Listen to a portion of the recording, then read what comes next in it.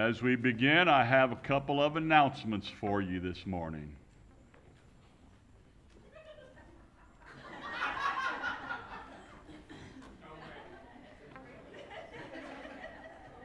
That was my first announcement. What a joyful time it is. We do have several things going on over the course of the next couple of weeks.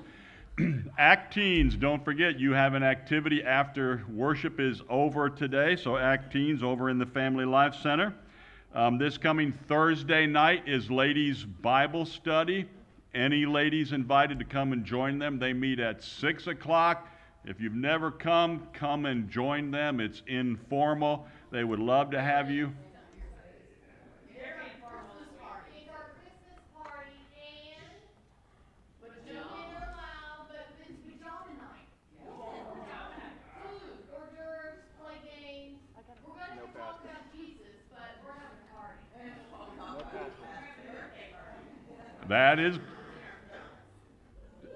This would be the best night for you to come and see what the group is really like. Coming up this Thursday night, a special time. But really, any ladies involved, you're welcome to come and join them Thursday night at 6 o'clock.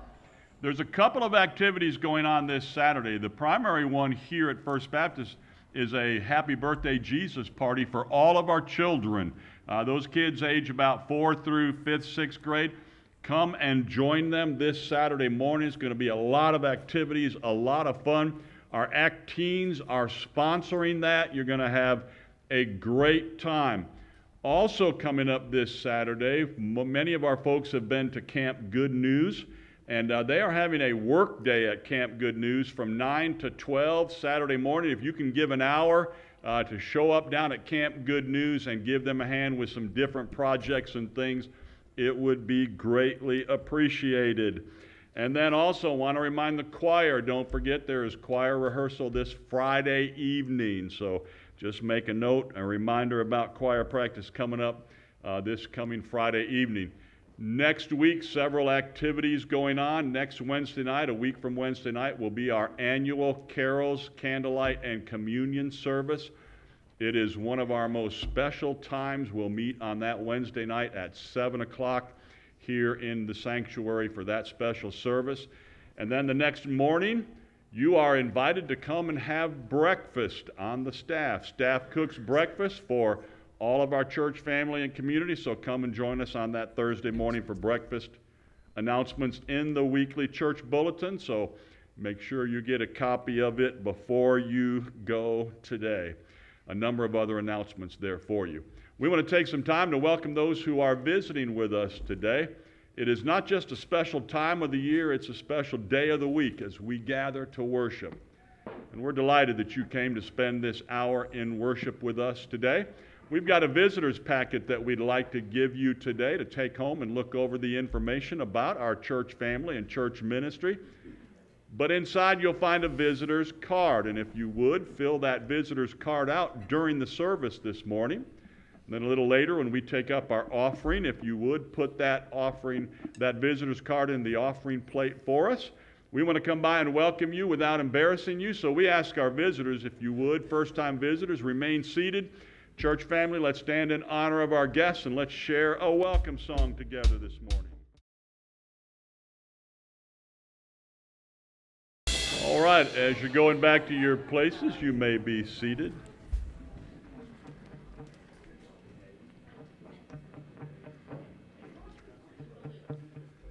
Amen. I do have a couple of prayer requests I wanted to mention this morning. Some of you know Brother Albert Pons had surgery this past week. His surgery went well, but he has had some complications from his surgery. He is still in the hospital, and they really do covet your prayers today for Brother Albert. And then also Paula's brother, who they found unconscious in his home this past week, is in the hospital, and he was placed on life support last night. So remember her brother's family and her family as well during this time. Brother Randy Hicks is going to come and lead us in a word of prayer.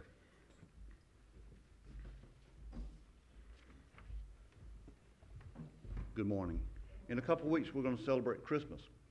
And you might have in your house a nativity scene. You'll have a structure that looks like a stable or a barn. There'll be an angel hanging on it. There'll be Mary and there'll be Joseph. There'll be some livestock there. There'll be a cow, maybe a couple donkeys. There'll be some shepherds that'll be there, and they'll have their sheep. You might even have some wise men there as well. And if you look at it and look closely, majority of the time, most of those figurines are either sitting, kneeling, or bowing down. And they're there because of the one that's in the center, the baby that's born there, the one that's in the manger. They're bowing down to him. God has come. He's taken on flesh. He's come into the earth, to the world, to be able to save us. In Psalms 95, verse 6, "O come, let us worship and bow down. Let us kneel before the Lord our Maker." So this morning as we begin our service, bow your heart to God. Let him speak to you. Let him use you in your life. Our Father, we come to thee at this time. We thank you for this day you've given us. As we come, we thank you for this time of the year as we celebrate the birth of Christ and what it means to us as Christians. We do lift up these that have been these spoken requests. You know, Albert and Miss Powell's brother, we pray for them. Pray for their families as well as you're going through this time. We do lift up the service this morning. We pray that everything that's said and done bring honor and glory to you. All these things we ask in your name, that we may hear you more clear, we may feel you more near, and we may love you more dear. In Christ's name we pray. Amen.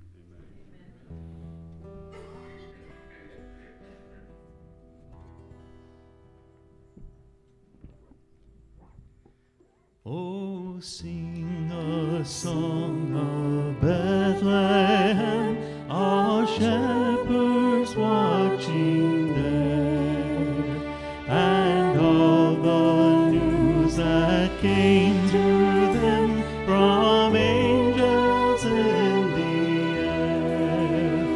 The light that shone on Bethlehem fills all the today.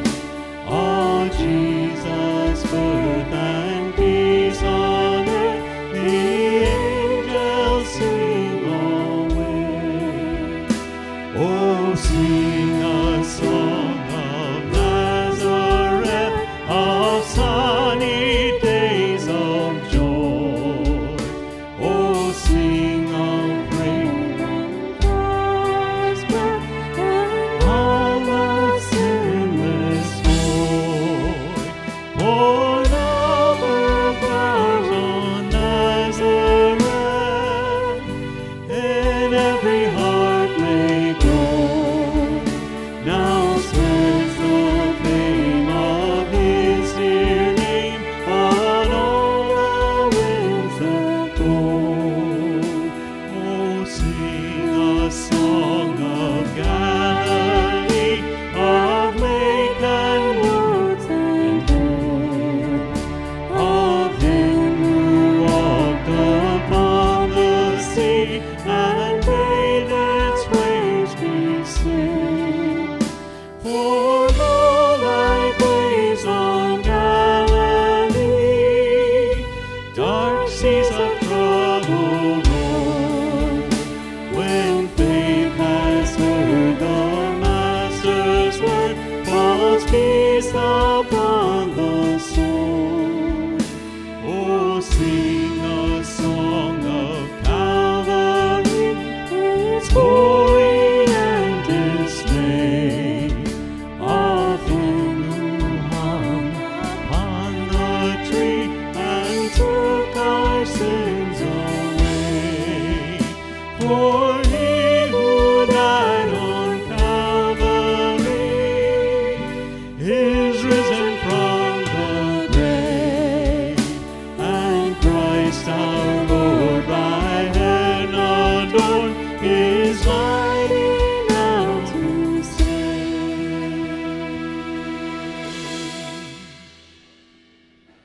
Amen.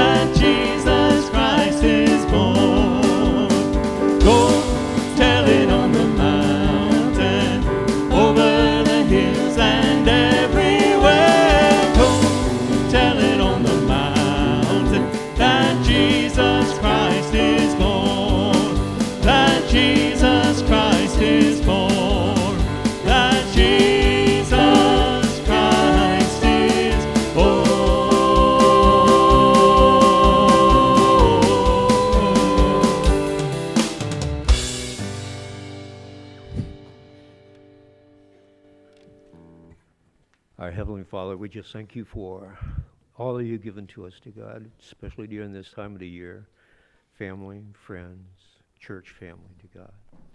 We also have that charge that this song just spoke about, to go and tell, spread your word to God.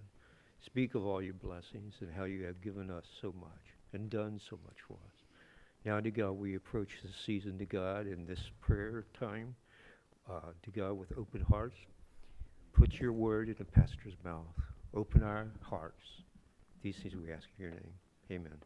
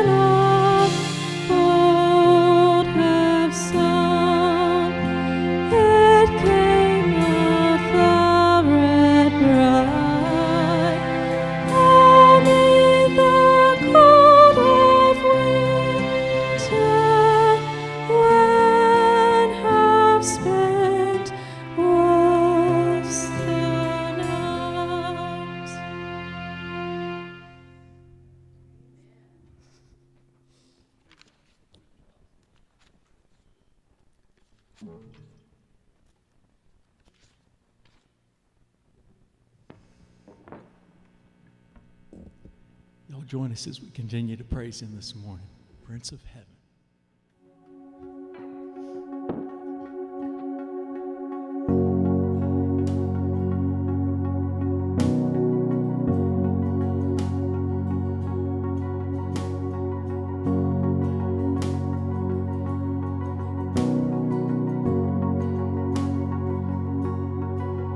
Earth in shadow, restlessly hold, labors waiting in silent hope for the promise it longs to know what heaven holds.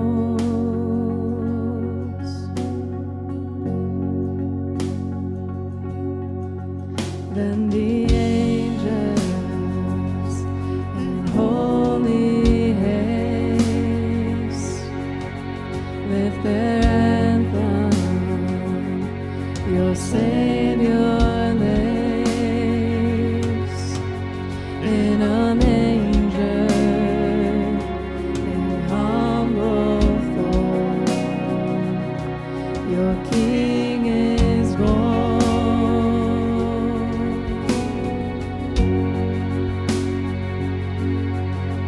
Hail the Prince of Heaven comes, angel choirs sound the call.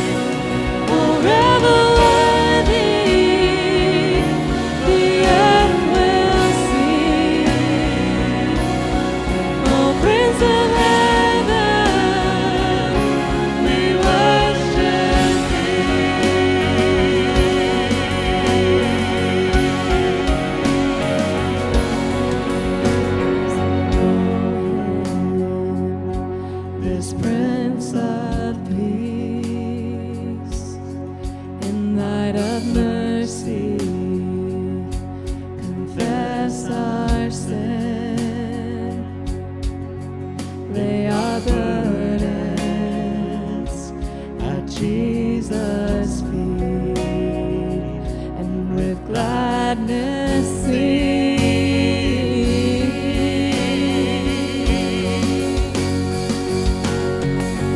Hail the Prince of Heaven comes, angel choir sound the call, for this babe wrapped in a cloth is the incarnate Word of God.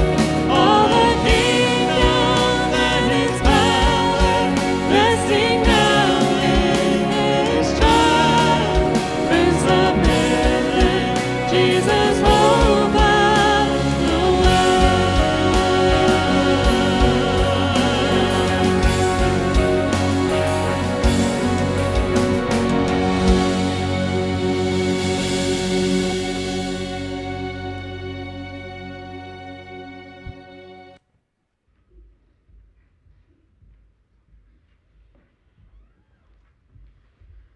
Amen.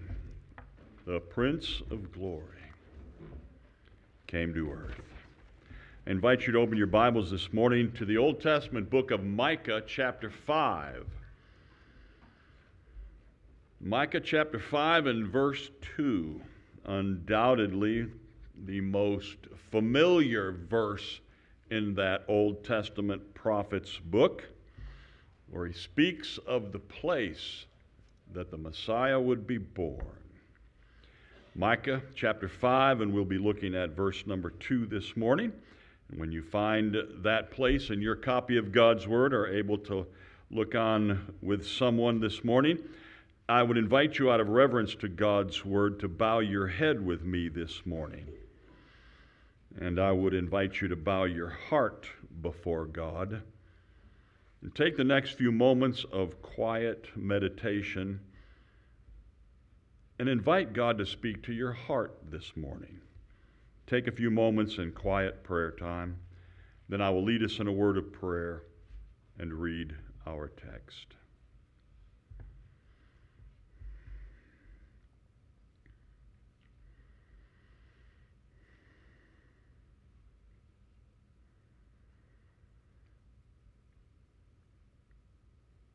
Father, before you ever laid the foundation of the world and created it, you could look ahead and see that one night in a little town called Bethlehem,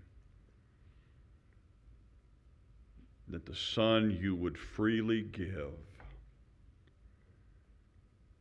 and the Son that would freely come, would be born in that place. Your Word incarnate, God in flesh, so that we could know forgiveness and have that relationship with you. What a special night. What a special season for us. May this morning and these next few moments, as we observe your word and we hear from you, know the message that you have for each of us. Thank you for your precious word. Bless it in Jesus' name.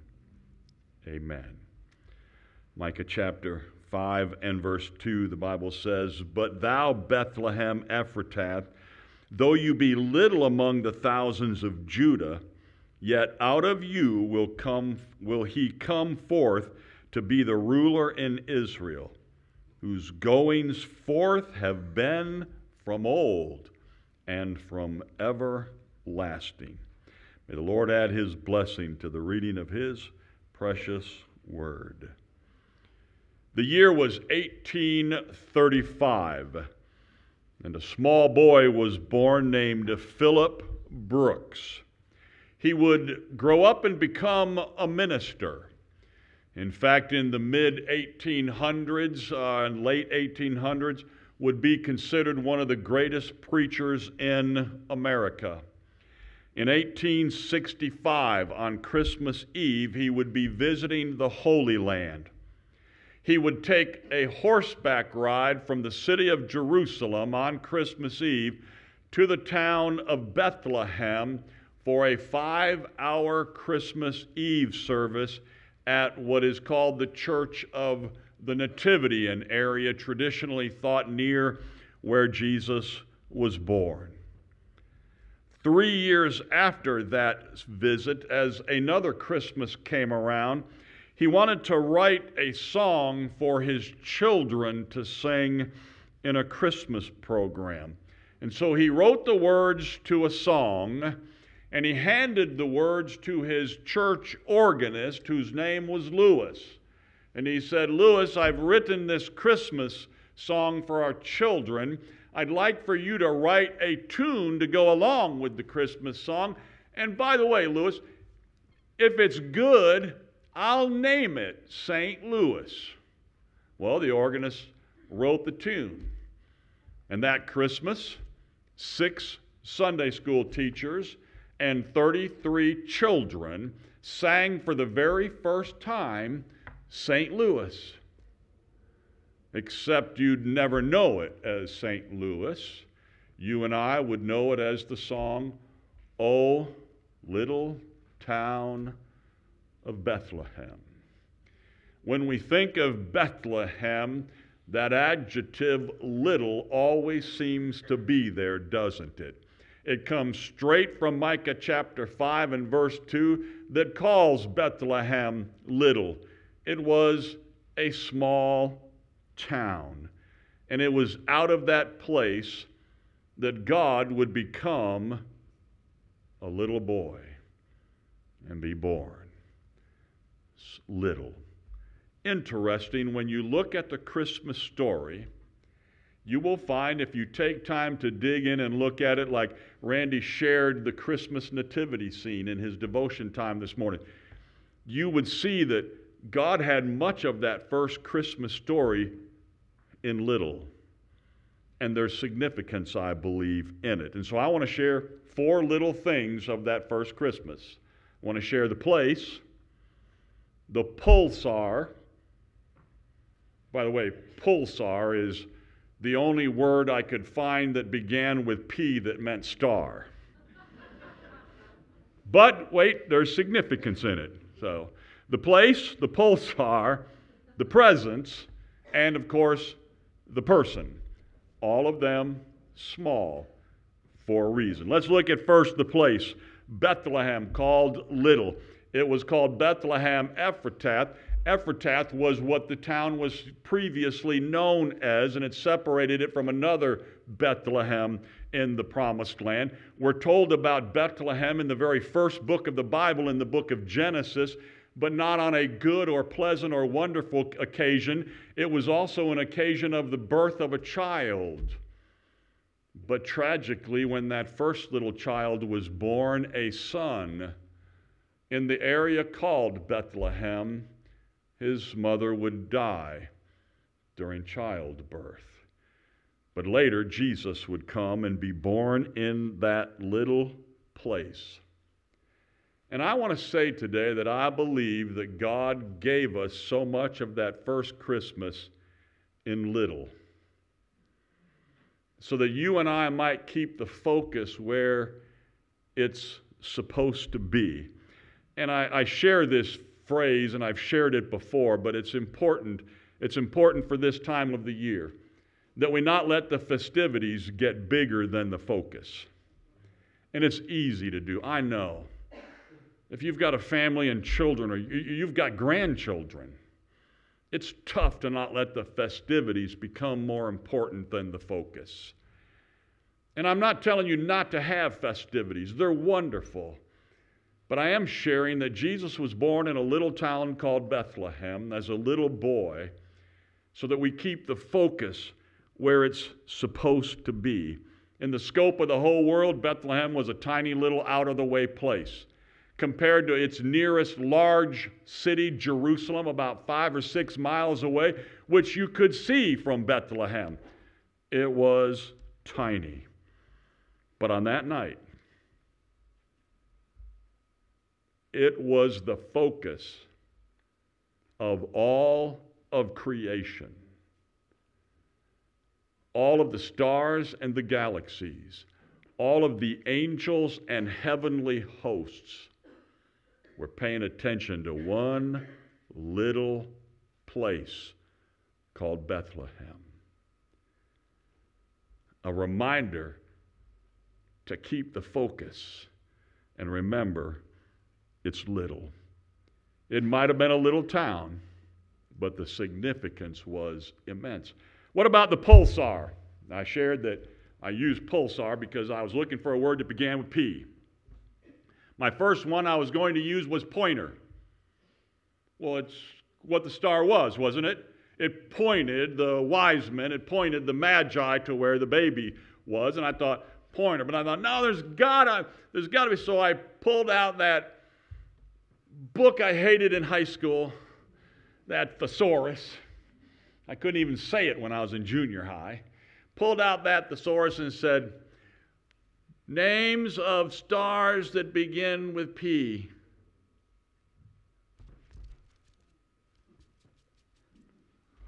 Pulsar. That's not going to work in a sermon. Pulsar. But then I thought, you know what? They'll humor me with it. And then I got to thinking, you know, what is a pulsar? What is a star that's called a pulsar, and how is it different from a supernova or a giant star? How does it differ? And so I began to look a little bit and realize that a pulsar was a highly magnetic pulsating star in the sky.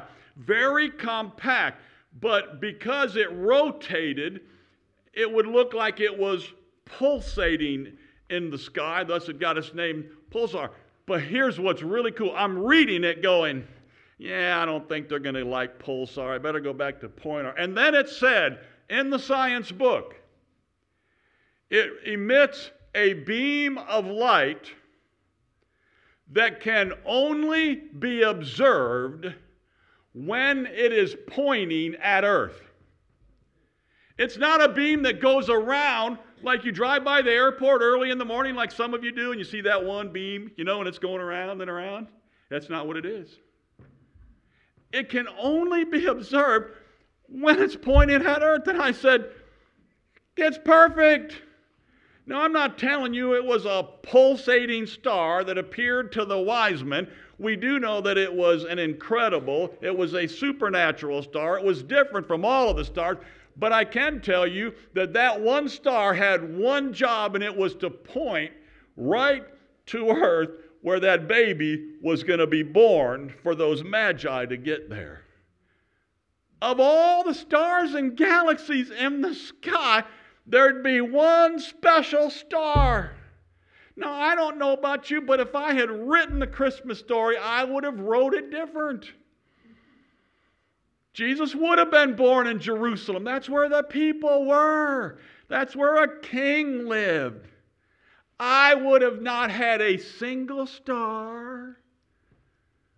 I'd have created a galaxy that looked like one of two things. I would have either created a special galaxy that night for the wise men to see that was a big arrow. That way. Or, then I thought, no, even better. Because if I'm creating galaxies, I'm going to create one that looks just like a manger with an arrow. Wouldn't that be awesome? That'd be good, because then everybody could look up there and see this galaxy that was showing this constellation of a manger and an arrow. No, God chose one star. And I think part of it is to remind us of what the focus is supposed to be all about. It's not about all the majesty in heaven. It's about the majesty of heaven that came to earth and was born in a little town, signified by one little star. A star that was different from all of the other ones in that it wasn't a fixed point in the sky. It actually moved. Wow. They followed a star. There's a lot of things about Christmas that we don't really know or we get wrong. For example, if you have a nativity scene, as Brother Randy said, we put it in a stable or a barn. Well, you do know that in the Bible there's nothing that says Jesus was born in a stable. It's not even in there.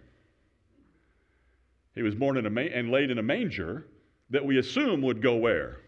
In a stable. So he was, well, it never says he was born. I'm not telling you he wasn't born in a stable, but it doesn't say he was born in a stable. How many here was maybe the first, like me, the first Christmas song I think I ever learned was Away in a Manger?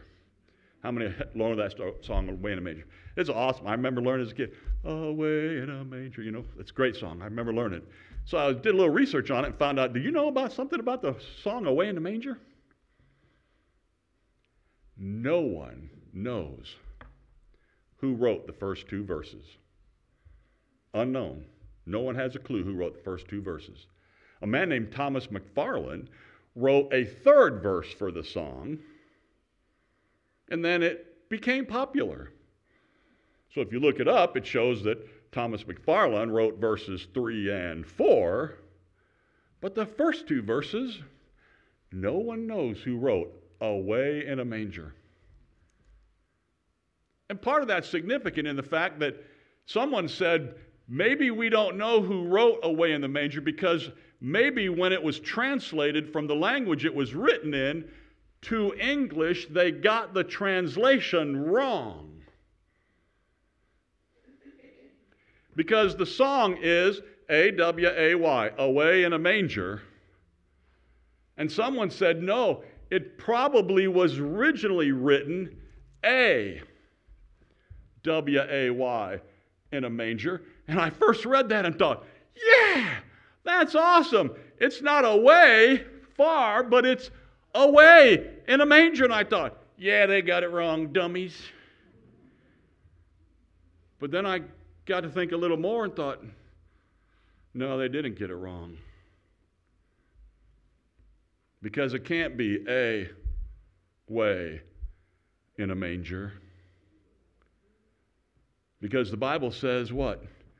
There's only one way, and that is Jesus Christ, who would grow up and say the words, I am the way, the truth, and the life, and no one comes to the Father but by me.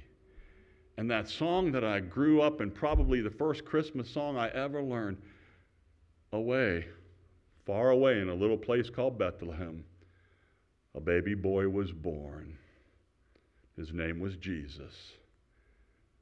And he'd grow up and one day he'd die on a cross to pay for our sin. He's the way. And anybody that wants to go to heaven or come to the Father has to come through Jesus. It destroyed most of what I thought growing up. Not enough good things I could do, not becoming a member of the church, not being baptized, but putting my faith and trust in that baby that was born, Jesus Christ, and giving God my life. Wow. And of course, I found out that the Bible said if you're willing to tell God you're sorry for your sin, and you're willing to trust Jesus Christ as the way, and you're willing to give God your life, that He'll forgive you, adopt you, and you'll know the way to heaven. Your choice, your decision, not anybody else's. The place, it was little.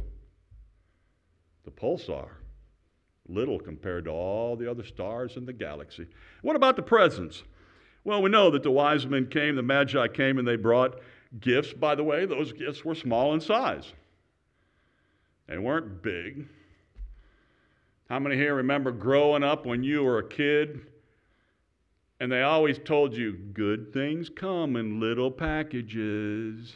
How many thought the first time you heard that it was a lie? Come on, yeah. Some of you are being honest, like, yeah. You can pick out the first gift, Jim. Biggest one under that tree, I'm taking it. Now I've learned that the best things do usually come in the small packages. The gifts presented to Jesus, small. Gold, frankincense, and myrrh. We're not going to spend a lot of time talking about those, but the significance in each of those little gifts, little place, little star, little gifts. Gold, tribute to a king. When they came seeking, in their own words, seeking the king of the Jews.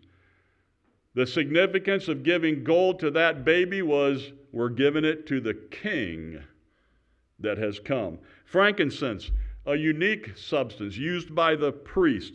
It was a kind of white in color. They would use it and mix it in holy oil, and they would consecrate the priest with it. When the priest would be set aside or consecrated or blessed, they would use that frankincense to put on that with the oil, and they would consecrate that priest. And the Bible says in Hebrews that Jesus Christ is our high priest. Significant in the frankincense used to consecrate a priest, and they give it to a baby who was our high priest. It was also used in sacrifices. They would add it to the sacrifice, and we know what Jesus came to do, don't we? He came to die on a cross and sacrifice his life. They would also, I learned this last week, they would also, in some occasions, put a little bit of the frankincense on what was called the showbread. Inside the tabernacle or the temple in the first room, there were a few objects. There was a golden lampstand, and there was a table that was called the table of showbread, and there would be a piece of bread, a representative of bread on that table inside the tabernacle or the temple. And it was called the showbread. And they would put some of that frankincense on that showbread. And I'm thinking to myself, wow, they could have never imagined that they're giving frankincense. It would consecrate a priest. It was used in sacrifices, and they would put it on the showbread. And what would Jesus say later in his ministry? I am the bread of life. You see, a little gift, but incredible significance. And then they gave myrrh. Myrrh was used often in their culture and in their religion. The priest would be anointed with myrrh among holy oil and frankincense. But we also know that they used myrrh as one of the substances they'd use in embalming someone. And you think to yourself, well, that might not be an appropriate gift to give to a baby. We visited some family yesterday in light of Paula's brother, and while we were there, they were discussing what might happen if he were to pass away and what we might do from that standpoint of funeral or cremation or burial or whatever, and said, well, he really doesn't have anything. And Paula's mom said, well, I have an extra plot for Paula's sister who was there with us, and she said, well, I have it for you. And of course her sister said, I hope I don't need it for a while. But it was just kind of that thought of, well, we got it in preparation. Well, I don't really want to think about that right now. Myrrh to a baby. Something that would be used in embalming, and you and I can see the absolute amazing significance for that gift. Because Jesus would come to do one thing, and that was to die on a cross to pay for our sin. And he would be buried. Wow. The town was little. The star amongst all the other stars, little. The gifts and presents, they were little. They might have been small gifts, but the significance of it was immense. And then the person. That's what it's all about. It's all about that baby that was born. Last Sunday morning I shared a story of a boy who was born with some slight mental disabilities, and I shared a story about hymn and Christmas, and I'll share another children's story today, a true story. In a church, the children, the older children, the 4th, 5th, and 6th grade children, were given the task of putting on a short Christmas play. Well, they were excited about it. And they began to, wait for the teacher to tell them what songs they might sing or what they might do. And the teacher said, but this one's going to be different than any other Christmas program we've ever done before. The kids were still excited. And the teacher said, I would like for you to write your own short Christmas story for us to do in church. Whatever you want to do, however you want to portray the story of Christmas, you write it and do it. And the kids said about all kinds of ideas, Christmas story, let's do something a little different, but they didn't know what to do. But long story short, the night of the Christmas play begins. The children are there. The curtain opens. And on the stage are children in different costumes of, all the Christmas things. There's a Joseph, and there's an angel. There's some donkeys and sheep and cattle. There's angels. There's wise men. There's shepherds. Everything is there except for Mary. I mean, the whole stage is set for the nativity, except there's no Mary. And they didn't really have a stable, so they had brought some bales of hay and kind of stacked them up. And Joseph was there in the front, and there was an empty manger, and the shepherds and everything were there, but still no Mary. And the crowd kind of sat there listening, watching, wondering who's supposed to say something. When they began to hear some really terrible groaning and hard breathing coming from behind the bales. And one of the children then said, Mary is in labor. Nothing else said. Everybody there, you hear this groaning and hard breathing going on behind the bale. Crowd sitting there watching. And from the stage, the side of the stage, out walks a doctor. White gown, stethoscope. Listens, hears the moaning and the loud breathing, walks behind the bales of hay. You hear some more moaning and groaning, and then you hear a baby cry. And the doctor walks back around, stethoscope around his neck, white gown on, and says, "It's a God!" And the curtain closes.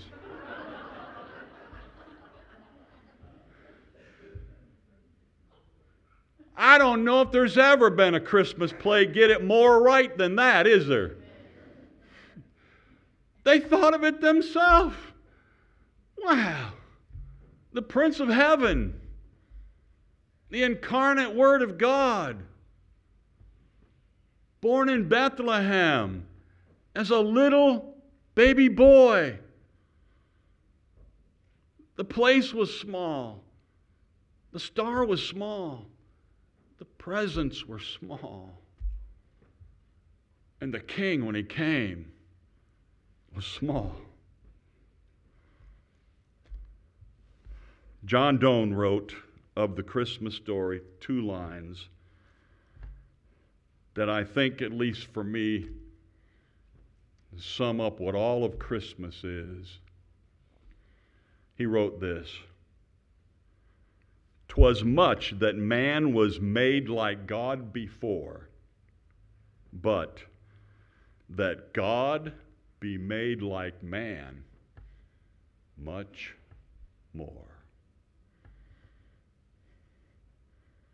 Genesis, the first book in the Bible, tells us that we were all created in the image of God. And one day, the perfect image of God, the perfect reflection, God's only Son, would come to earth in a little place called Bethlehem and be born.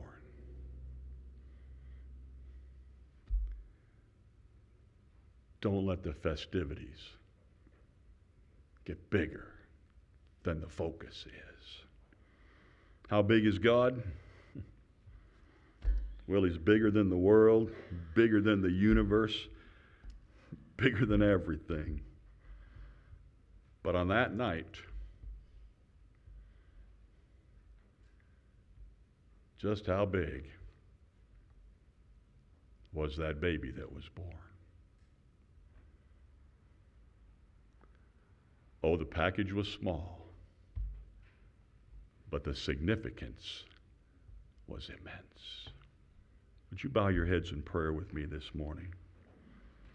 God became a man, born in Bethlehem, the Son of God, so that you and I could know forgiveness.